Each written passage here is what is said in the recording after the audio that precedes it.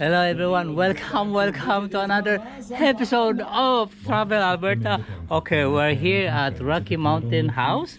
This Rocky Mountain House, we are here in this side, a historical site, and then we're do camping over there, and then this is the historical site of this Rocky Mountain. Okay, so let's check what's in here. Okay, there's a show over there. Canada again. There's a this town is a small, tiny town. Young David Thompson Okay, considered a man so with here work to do. Besides, he was in a whole new world with adventures around every corner. That's right! After all, what 14-year-old wouldn't want the joys of an unexplored country? The freedom, the discovery. there's a show. Okay, The freezing winters with no central heating. Oh. The cold is so intense that rocks split with the cold with the sound like the report of a gun. How about this invention? I call it a paddle upside your big English head. Wait. One last song to David Thompson? Ah, mais oui. Un, deux, trois, stroke. 1, 2, 3, rest. Time goes on, we paddle along, moving westward, ho. Sing a song to David Thompson, the man, the mouse, the hero. So take time out to tell the tale of the man who maps in great detail. Show Canada's rivers and her trails in the life of David Thompson. Heroes like Thompson we can be. Follow these rules and count them 3. Be fair, work hard and love your country. In the life of David Thompson. Time goes on, we paddle along, moving westward, ho. Sing a song to David Thompson, the man, the mouse, the hero.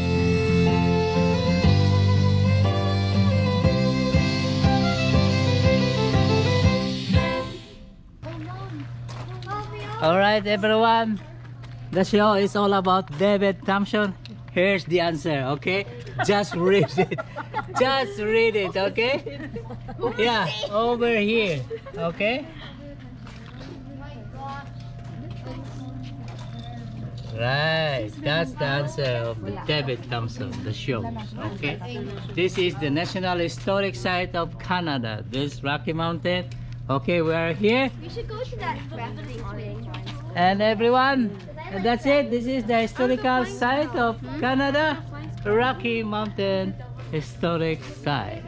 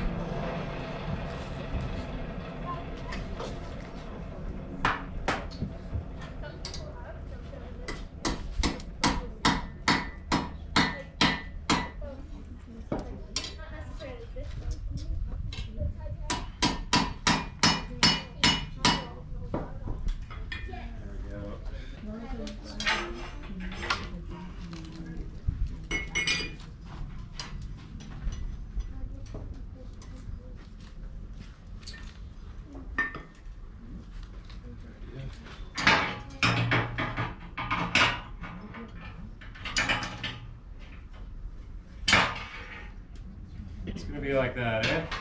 All Are you right. gonna sell these or? You can. We have some stuff in the gift shop, but if you see anything you like, we usually let it go for not that much. Just because we can always make more, right?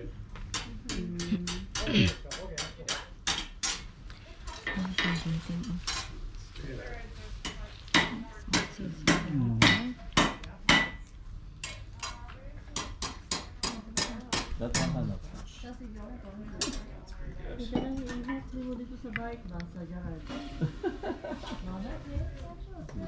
can make something perfectly. We are imperfect. So just one little mistake. So if any of you guys want to come up and see, come up to the front of the glass. There's two slightly different shades of blue right here. That slightly different shade of blue was just enough to show their respect for their creator. So if any of you guys had to guess, what do you guys think these beads would be made out of in the prime of the fur trade? Any guesses? Yes. No, that's all right. So they would actually be made out of glass, and they would have to be shipped in all the way from Venice, Italy.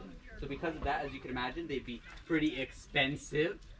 So the more beadwork a man had on his jacket or his moccasins, you could assume he was a better trapper and trader because of that.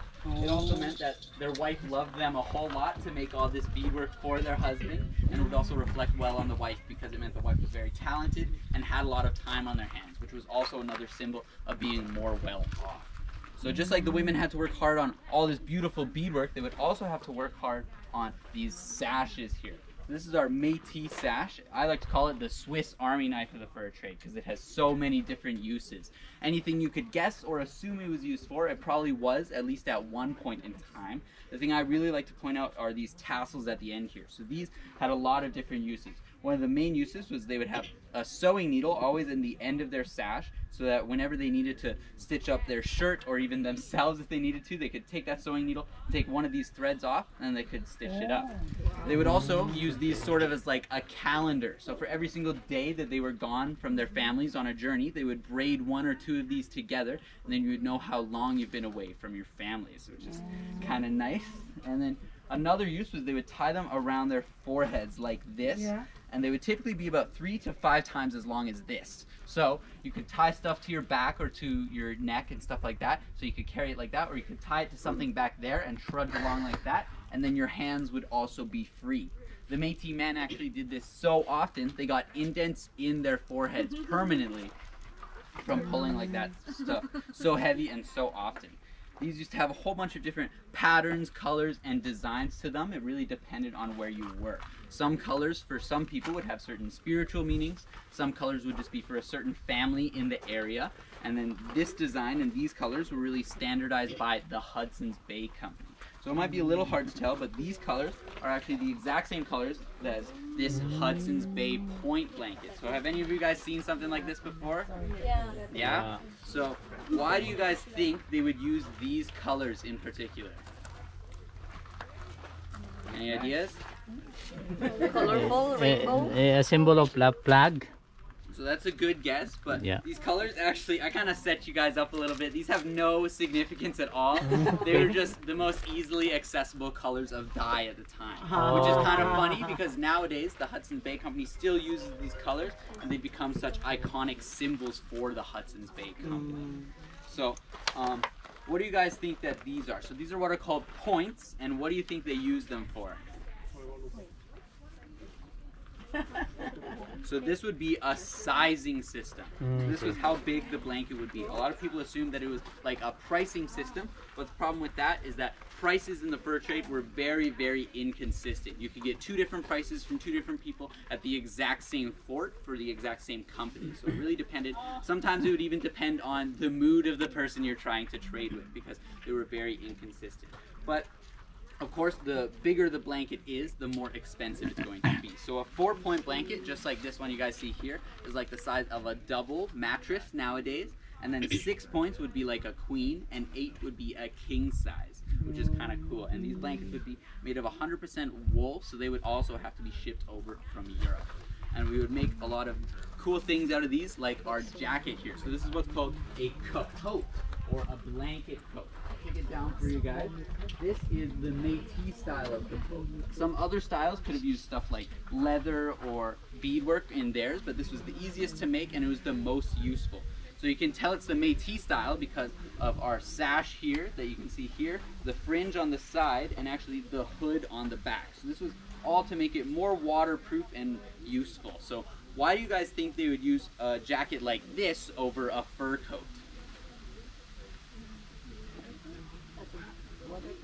So, Less expensive? Not quite, because they would have to trade the Accessibility. furs for these. I think I heard someone say it. It's waterproof. Yeah, so these are a lot more waterproof. That's one reason. Another reason is that it would last a lot longer than a fur coat. It looks nicer, it's lighter, and then the final reason is that it doesn't smell as bad as a fur coat. So these would be very luxurious. This is our black bear. Now, we typically didn't try and hunt these guys too much either because we had these and they weren't as trusty as any other kind of weapon could be. But if we did happen to get one, we could turn them into a really prized bear coat. Now, something we actually did with a bear's fat is that we would rub it all over our skin and it would act as natural bug repellent. But something gross about that is that after a few days, it would actually start to rot on your skin and you would start to stink. But of course, they just wanted a break from those pesky flies because you guys can imagine how many bugs would have been around with all these furs in a fort. Yeah. Now, I do have other presentations on the buffalo hunt, the Red River cart in New York boat if you guys are interested. Sure, I can tell you about our buffalo hunt. Okay, I'm just gonna catch my breath for a moment. Alright, so we'll start with this gun here. Now, during our buffalo hunts, they would have happened around 2 times a year, once in the fall and once in the spring, and that is how we would have gotten our main source of food. Do you guys see that red flag right up there? That is called our blood flag. Now that was gifted to us by the Hudson's Bay Company, and we would have used that flag to commemorate the hunt. So one leader would be chosen every year, and they would basically control the hunt and control what happened during the hunt. Now, there would have been around hundreds of families that come from all over, from Manitoba, Saskatchewan, and Alberta to come to hunt all in one place. So it was kind of like a very large family gathering. Because that was around the only time you would have seen your family. Now, to start the hunt, let me get on my horse here. So, you imagine that this is your horse, and the leader would have just put down his flag, and that would have commemorated the hunt has started. Now, what you would have to do to shoot one buffalo is that you would have to be galloping at full speed beside them. There's a very large herd. Back in the day, a large herd could have been up to millions, and a small herd could have been up to thousands. So you can imagine trying to dodge all the holes in the ground, other hunters, and other buffalo. Now, to load a gun, you would have to take it from your side. With one hand, you'd have to pour in the perfect amount of gunpowder. While you're running full speed as well. If you put too little gunpowder, then you wouldn't be able to kill the buffalo, but if you put too much, it would actually blow up in your hands. So, while you're riding a very fast horse, you're trying to pour in the perfect amount. Now, we kept our bullets in our mouths because we had nowhere else to put them. We didn't want to drop them accidentally, and they were lead bullets. So, if the buffalo hunt didn't hurt you, the lead would have. But what you would have done is that you would have taken one of the bullets that were in your mouth, you would have spit it down the barrel, because of course we didn't have much other ways, and you would have hit it on the side of the saddle or maybe your knee like this, and then you would go down in one swift motion, shoot, come back up, load again, put a flag down to show that that was your kill, and then you would have kept going. Yeah. Was it a certain type of flag to mark it? No, sometimes it would have been a sash, because Okay. I'm not sure if you've seen that presentation over there. Every person, every family's sash was its own, so it was very, you could tell whose kill it was by their sash, or maybe even a flag that had maybe something to indicate your family, and that's what you would have done. And then the women and children would have come up around 15 minutes in, and they would have brought their Red River carts, and they would take apart the buffalo, take all the things they need, put it on the cart, and keep going. And that's how we would have hunted our buffalo back in the day. Does anyone have any questions about anything? What's this? Sorry, go ahead. No, it's just about this flag. What's the blue flag for? Okay, so that blue flag up there, that was gifted to us by the Northwest Company, and it was basically gifted to us as a thanks. It was basically, that is our nation's flag. So when you think of the Métis, or if you search up the Métis, you will see that flag right there. Now, it was gifted to us as a thanks for helping them survive the winter, helping them trade, helping them do anything like that. And the red flag was gifted us to the Hudson's Bay not long after because they didn't want to be one-upped by the Northwest Company. So basically it was a thing of pride more than anything. But now Our blue flag is our nation's flag, and that red one is kind of a reminder of how we would have lived and hunted back in the day. Does anyone else have any questions? Well, yeah, because it sounds like loading the rifle was so challenging. When did they switch from like bow and arrows? And would there ever be hunts where there'd be like, because there's so many buffalo, where it would be like a mix of like Métis, like trap or like like white people and First Nations. So I get you what you're trying to say there. And so basically the Métis were basically born with our guns. So we wouldn't have used the bow and arrows because since our European fathers already had the guns when they came to Canada and stuff like that, we would have been born with them. So we would have been very used to that. The Indigenous would have used things like buffalo jumps. Has anyone heard of the buffalo jump? Good, okay, so they would have used that. They would have used bow and arrow. And actually something sad, as you're talking about the people, like the fur traders that would have came, they actually would have killed the buffalo on site. So what the government did a long time ago was put a rule down: if you see a buffalo, kill it. So they would actually kill as many buffalo as they could and leave them to rot because they wanted to take away the livelihood of the First Nations and the Métis. So that was the government's way of trying to get rid of us. They thought if they got rid of our food source, that they could get rid of us. And that's why the population of the buffalo are actually so low, is that you would see fields and fields and fields full of dead buffalo because people would just ride by on their horses, shoot them, and go. Yeah. Anyone else have any other questions? So the cart was pulled by a horse? Okay, I can tell you guys about the cart if you'd like. All right. So that cart there was our Red River cart. Now that was designed after a French peasant cart. Now back in the day, it would have been pulled by something. If you see up here, we have a little toy there. He's called an oxen. So he's basically a type of work cattle. Now that guy would have pulled our things because he can pull a lot a lot heavier weight, a lot longer than the horses could have. But the horses would have rode alongside them. Now these were fully made out of wood back in the day. So the reason they're made like that is that so you could,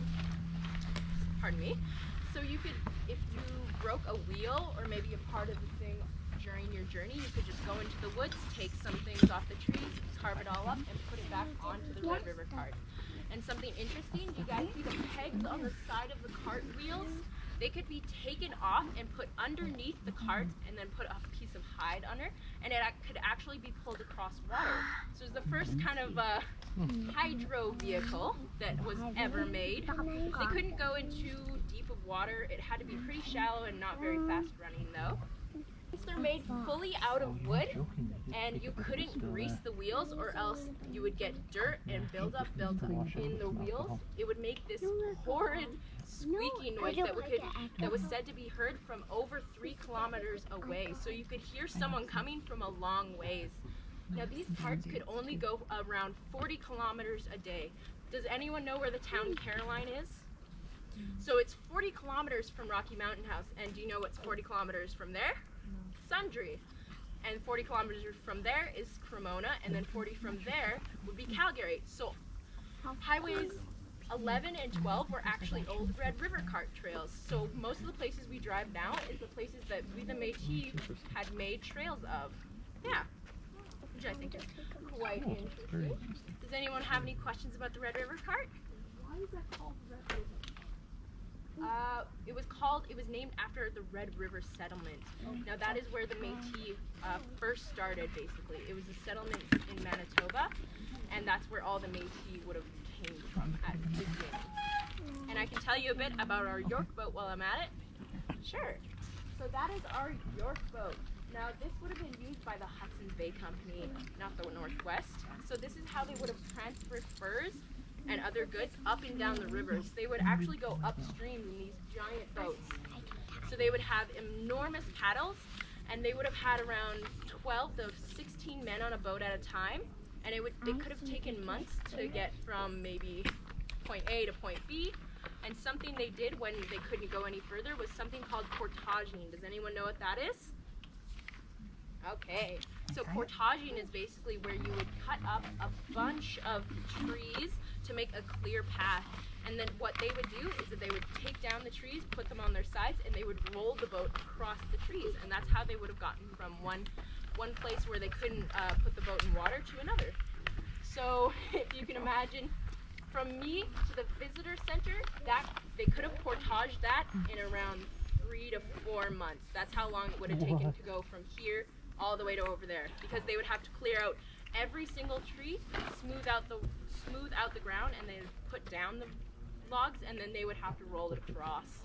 Yeah, and so when they got to a destination, what they would do would actually burn the boats completely, and then they would take the leftover metal that was inside the boats, and then they would make a brand new boat because of how much damage it would have gotten from, because imagine going upstream in a giant boat where there's rapids, there's lots of rocks, it would have gotten very damaged on the way there. Covered with spruce boughs that I collected from the bush, and then continue on my way in. So it was more temporary than full-time. So of course the big teepee here is made of canvas. It's the home of the indigenous person for thousands of years. We still use them today. Oh. I blame it on the squirrel. Yeah, he came over and said, I don't like that bike. Drop kicked it from behind. I seen him. He was crazy. Running from the squirrel. In the old days, the teepees were made out of bison hides, and so they would take between 9 and 15 bison hides in order to make this teepee. Wow. And it wouldn't be quite this big. It would be about half that size. When the Europeans come over, they started bringing canvas, and so we changed to a canvas teepee rather than a bison hide teepee. They were a lot lighter, more versatile. We could make them bigger. Yeah, they were easier to transport. On the far side over there is the Red River cart. This one has a canvas over the top. The one at the Métis Fort that you just came from, they have one that has no canvas over the top. So this one has the awning and canvas, and that was to cover our stuff. And we traveled a long ways in them. And so when the little ones got tired, we could set them in the back if there was room. They'd have a nap and get up, and most everybody walked alongside. They were pulled by oxen. And then they were a workhorse, but they also were accompanied by another horse that they had for hunting specifically, and that horse would not be used to pull their cart. Now that cart can take between 2,000 and 4,000 pounds, is what it can carry, and they float. And so if I ran into a river system, I would just pull the wheels off, take it across the river, put the wheels back on, and then continue on my way. A lot of the roads we have in Alberta today and through here were old Red River cart roads. So they just gravel them or pave them, and then now we use them to drive our vehicles on. The racks over there, those are the dry racks that we use for stretching and scraping the buffalo hides, moose hides, deer, elk, and that's how we would tie them to there. Stretch them out, scrape the flesh off. If we wanted to make a rug out of it, we would only do the flesh side. If we wanted to make leather, then or rawhide, which is what's on that travois, we would flip it over and take the hair off as well.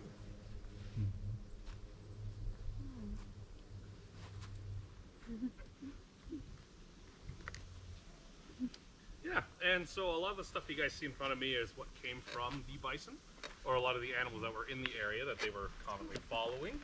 So most commonly you'll see, I don't think you touched on the bison robes, did you? So the bison robes here, as you can see, are very large, very heavy, and they were commonly used as like their blankets and their coats back in the day, just because of how the sheer weight and the warmth that they held. And so once European trade came through, they started to transition to more lighter material. So that is like the canvas here that Warren was saying, is that the canvas was used instead of bison hides and other hides for their teepees. So the bison was also used in many different ways because you didn't want to waste such a large animal. So right here, does anyone take a guess at what this is? Water jug. Yeah, so this is a water bottle, but does anyone know what part of the animal would make the water jug? Yeah, exactly, yeah. So this is the bison bladder. A really gross balloon as well, because you have to blow it up a little bit before you put it in. So you basically would have a leather bag, just a bag that would, you dip this underneath the water, and it would fill up to a certain volume, and it wouldn't break in that side of that bag there. And it was also used for storing other items you didn't want to get wet or damp.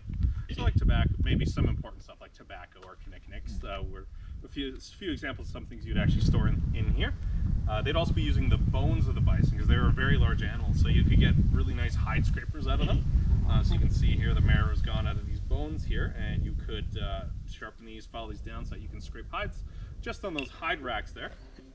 And from that you can get rawhide, which is the stuff that you see on the par flesh here. So this stuff is super solid, so very hard. And, so that's a par flesh, so that's rawhide. So that's the process of scraping all the fur and all the meat off the hide, but not treating it. So I'm wearing tanned hide. So this is with a solution of brains and urine. That was a more traditional style. Nowadays there's a newer solution that smells pretty strong. So these are essentially the same item, but they're just treated differently. And so you wouldn't really want to wear that. That one's not comfy. So we wear much lighter clothing. So this one here is like a, what would you say this one is? Just like a very weather worn, or like a partial between the two? Yeah, it's kind of a partial. It's more of a harder hide, so it's not worked as hard, worked as much. Yeah. And so it's a bit tougher. Yeah, so it's a bit tougher, but you can still see it's got like the soft, like kind of look and properties to it. But it's not as hard as that guy right there. So you'd also be making, well, a lot of meat from the bison. So does anyone know what pemmican is? Yes. Yeah, so pemmican is the dried meat mixed with bison fat, just like this. So this would be boiled down to get to this. And mixing it with berries. So these are Saskatoon berries that were mixed in, and they would crush them together on a rock like this, mix them together, typically put it in a pouch or something along those lines, and it was kind of like your fur trade Cliff Bar. It's very dense in calories and stuff like that. So it was very essential for basically traveling on the go and having a readily available food source. So, and you dry them just on that drying rack, just right there. Yeah, yeah, and so you'd also be harvesting the hooves of the animals. So these guys right here are the front hooves, and so these were typically used as spoons. And the back hooves were kind of like on the back side there. Were a lot smaller, so but they were used quite commonly in jewelry, and as smaller spoons maybe for infants. But I believe there's some more right here, just right there. Their teeth as well used as jewelry. So you can see there's some teeth jewelry in here, including their bones. Also made the bone comb right here. So yeah, there's a bone comb, and this here is a close to that. It's also a comb. But it's got rawhide in between. So the rawhide, when you wet it, it's kind of like unedible spaghetti is what I call it. Is that it forms and kind of gets soft like spaghetti, but as soon as it dries up, it cinches up again. And so that's how you can make these combs here. And so now the big horns here, commonly used as cups, or more often than not used as powder horns. So they were commonly used to just stick black powder in for your muskets, you know, pour it in. They were also used to carry embers for fire, so they would actually stick embers from their fire in here, put a piece of hide over it, and then wrap it around. And they would tap it every now and then. That would push a little bit of air into the embers. And this is kind of like what a modern cup looks like at the moment. So you see, they didn't have the means to basically be able to do that, but that's kind of an example of what they had. And they'd also be scraping the hides with these kind of scrapers here. So you see that this one is made out of flint, this one's made out of steel, so you know, pre-European contact, post-European contact here. And like that was including like making this, so this is a musket barrel, or musket holder. And that guy right there is actually a arrow quiver. So kind of like the two differences between post-European European contact and pre-European contact. So that's just like the teepee here is post because it's canvas. And then pre as the and post is the spruce bough teepee there. Was there a furnace before inside the teepee, or just a fire? That was your furnace before, yeah. And so actually the teepee would actually be raised up a bit more, so like a few inches more, and there would actually be a liner on the inside, because what that does is it basically draws in air from the outside and up, and so you would actually open these. So that's a smoke flap. And you would basically let smoke go up and through, and because of the air flowing through, it would actually just float out, like kind of like a bigger smokestack, but also not getting you super cold with that wind. So that fire in there was really nice to have, and typically you wouldn't have them in those guys right there, because that's like, you know, when you make a teepee to make a fire, that's essentially what you just did there. So you don't really want to have a fire in those guys, but you could if it was, you know, if you were really needing it. Other than that, you would typically have them outside, or if you had enough of these bison robes, you were really warm with those. So more often than not, you would just bundle up in a bunch of those.